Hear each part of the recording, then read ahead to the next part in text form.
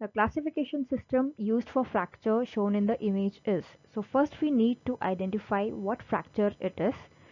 So this bone here, this is radius and this is ulna. We know that radius is a wider bone, so this becomes radius, and we see here that there's a fracture in the distal radius. So basically the question is asking classification system for distal radius fracture, which is Freakman classification. So that's a Freakman classification which takes into consideration the involvement of the articular surface of the joint and the involvement of ulna. That's a Freakman classification.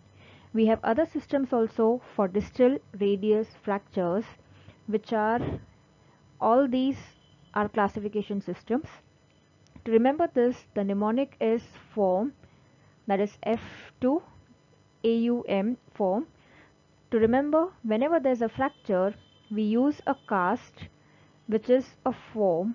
So the mnemonic is form, that is Freakman, Fernandez, AO system, universal system, and Milone system.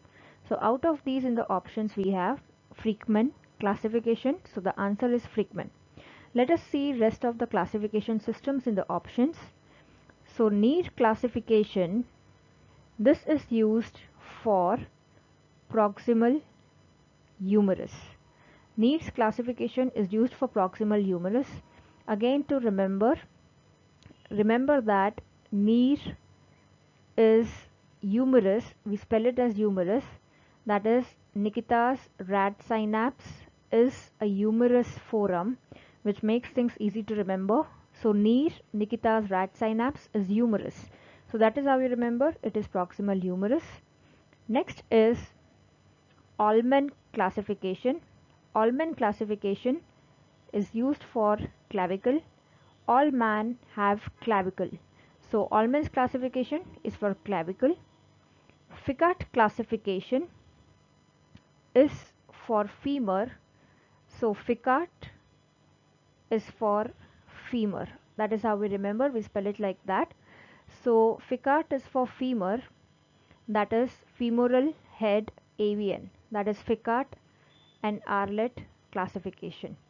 So just to quickly revise, NEET's classification, Nikita's Radsynapse is humerus. All men have clavicle, so all men is for clavicle.